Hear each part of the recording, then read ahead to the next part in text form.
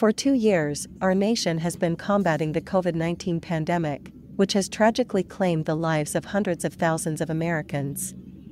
Families across eastern North Carolina have adapted their daily routines to combat this public health crisis, which has overwhelmingly targeted seniors and those with pre-existing conditions and comorbidities. There is, however, another devastating reality that has failed to make headlines. Fentanyl is killing more young Americans than COVID-19. For the first time in the history of the United States, our nation surpassed 100,000 overdoses in a 12-month period. Of those 100,000 overdose fatalities reported from April 2020 to April 2021, over 64,000 deaths were due to fentanyl, a synthetic opioid that is 80 to 100 times stronger than morphine. Disturbingly, fentanyl has quickly and quietly become the leading cause of death among adults ages 18 to 45.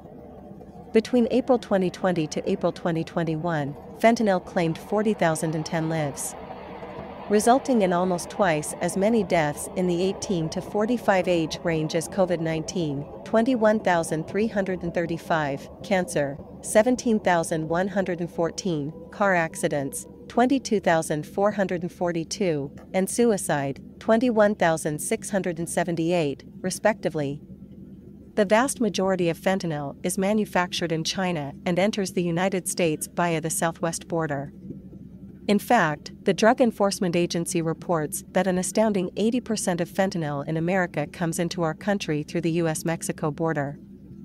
Fentanyl is often the supplemental drug of choice for smugglers and dealers, as the illicit synthetic opioid is cheaper than heroin and nearly 50 times as potent. It doesn't just stop at pure fentanyl. As the National Institute on Drug Abuse reported that last year, in 75% of cocaine deaths and 50% of methamphetamine deaths, the drugs were mixed with fentanyl. There is no doubt that the compounding border crisis is exacerbating the illicit fentanyl stream into America. In 2021 alone, border officials encountered nearly 2 million illegal immigrants, seizing 11,201 pounds of fentanyl, a 134% increase from fiscal year 2020, and a 400% increase since fiscal year 2018. Border Patrol officers have reported that while fentanyl seizures are up, the price of fentanyl on the street has dropped 50%, indicating a serious influx in supply. While our U.S. Customs and Border Protection agents are demonstrating a Herculean effort to intercept deadly drugs, it is clear that more needs to be done. The flood of fentanyl into America via our southern border has turned every community into a border community, and the consequences are close to home. In December, a Lenoir County man was arrested with 3,500 fentanyl pills in his possession.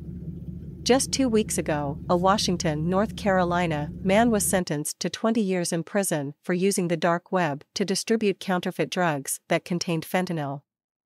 At the time of his arrest, he was found with over 1,500 fentanyl-laced pills.